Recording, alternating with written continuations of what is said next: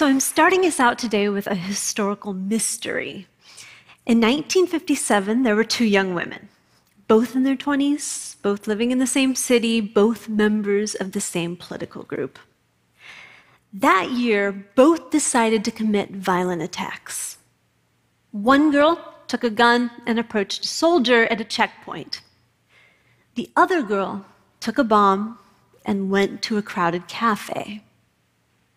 But here's the thing. One of those girls followed through with the attack, but the other turned back. So what made the difference? I'm a behavioral historian, and I study aggression, moral cognition, and decision-making in social movements. That's a mouthful. So the translation of that is I study the moment an individual decides to pull the trigger, the day-to-day decisions that led up to that moment, and the stories that they tell themselves about why that behavior is justified. Now, this topic, it's not just scholarly for me. It's actually a bit personal. I grew up in Kootenai County, Idaho, and this is very important. This is not the part of Idaho with potatoes. We have no potatoes. And if you ask me about potatoes, I will find you. This part of Idaho is known for mountain lakes, horseback riding, skiing. Unfortunately, starting in the 1980s, it also became known as the worldwide headquarters for the Aryan nations. Every year, members of the local neo-Nazi compound would turn out and march through our town, and every year, members of our town would turn out and protest them. Now, in 2001, I graduated from high school, and I went to college in New York City. I arrived in August 2001. As many of you probably are aware, 3 weeks later, the Twin Towers went down. Now, I was shocked. I was incredibly angry. I wanted to do something, but the only thing that I could think of doing at that time was to study Arabic. I will admit, I was that girl in class that wanted to know why they hate us. I started studying Arabic for very wrong reasons. But something unexpected happened. I got a scholarship to go study in Israel. So the Idaho girl went to the Middle East. And while I was there, I met Palestinian Muslims, Palestinian Christians, Israeli settlers, Israeli peace activists.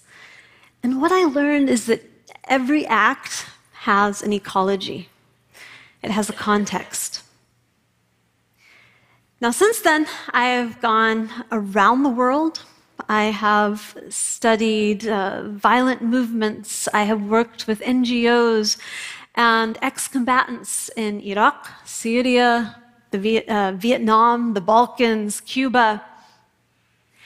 I earned my PhD in history, and now what I do is I go to different archives and I dig through documents looking for police confessions, court cases, diaries, manifestos of individuals involved in violent attacks. Now, you gather all these documents, what do they tell you? Our brains love causal mysteries, it turns out. So anytime we see an attack on the news, we tend to ask one question: why? Why did it happen? Well, I can tell you, I've read thousands of manifestos, and what you find out is that they are actually imitative. They imitate the political movement that they're drawing from. So they actually don't tell us a lot about decision-making in that particular case. So we have to teach ourselves to ask a totally different question. Instead of why, we have to ask how. How did individuals produce these attacks, and how did their decision-making ecology contribute to violent behavior? There's a couple of things I've learned from asking this kind of question. The most important thing is that political violence is not culturally endemic. We create it. And whether we realize it or not, our day-to-day habits contribute to the creation of violence in our environment. So here's a couple of habits that I've learned contribute to violence. One of the first things that attackers did when preparing themselves for a violent event was they enclosed themselves in an information bubble. We've heard of fake news, yeah? Well, this shocked me. Every group that I studied had some kind of a fake news slogan. French communists called it the putrid press. French ultranationalists called it the sellout press and the treasonous press. Islamists in Egypt called it the depraved news. And Egyptian communists called it fake news. So why do groups spend all this time trying to make these information bubbles? The answer is actually really simple. We make decisions based on the information we trust, yeah? So if we trust bad information, we're gonna make bad decisions. Another interesting habit that individuals used when they wanted to produce a violent attack was that they looked at their victim not as an individual, but just as a member of an opposing team. Now, this gets really weird. There's some fun brain science behind why that kind of thinking is effective. Say, I divide all of you guys into two teams, blue team, red team. And then I ask you to compete in a game against each other. Well, the funny thing is, within milliseconds, you will actually start experiencing pleasure. Pleasure when something bad happens to members of the other team. The funny thing about that is, if I ask one of you blue team members to go and join the red team, your brain recalibrates. And within milliseconds, you will now start experiencing pleasure when bad things happen to members of your old team. This is a really good example of why us-them thinking is so dangerous in our political environment. Another habit that attackers used to kind of rev themselves up for an attack was they focused on differences. In other words, they looked at their victims and they thought, I share nothing in common with that person. They are totally different than me. Again, this might sound like a really simple concept, but there's some fascinating science behind why this works. Say I show you guys videos of different colored hands and sharp pins being driven into these different colored hands, okay? If you're white, the chances are you will experience the most sympathetic activation or the most pain when you see a pin going into the white hand. If you are Latin American, Arab, Black, you will probably experience the most sympathetic activation watching a pin going into the hand that looks most like yours. The good news is that's not biologically fixed. That is learned behavior, which means the more we spend time with other ethnic communities and the more we see them as similar to us and part of our team, the more we feel their pain. The last habit that I'm going to talk about is when attackers prepared themselves to go out and do one of these events, they focused on certain emotional cues. For months, they geared themselves up by focusing on anger cues, for instance. I bring this up because it's really popular right now. If you read blogs or the news, you see talk of two concepts from laboratory science, amygdala hijacking and emotional hijacking. Now, amygdala hijacking, it's the concept that I show you a cue, say a gun, and your brain reacts with an automatic threat response to that cue. Emotional hijacking, it's a very similar concept. It's the idea that I show you an anger cue, for instance, and your brain will react with an automatic anger response to that cue. I think women usually get this more than men. That kind of a hijacking narrative grabs our attention. Just the word hijacking grabs our attention. The thing is, most of the time, that's not really how cues work in real life. If you study history, what you find is that we are bombarded with hundreds of thousands of cues every day. And so what we do is we learn to filter. We ignore some cues, we pay attention to other cues. For political violence, this becomes really important because what it meant is that attackers usually didn't just see an anger cue and suddenly snap. Instead, politicians, social activists spent weeks, months, years flooding the environment with anger cues, for instance.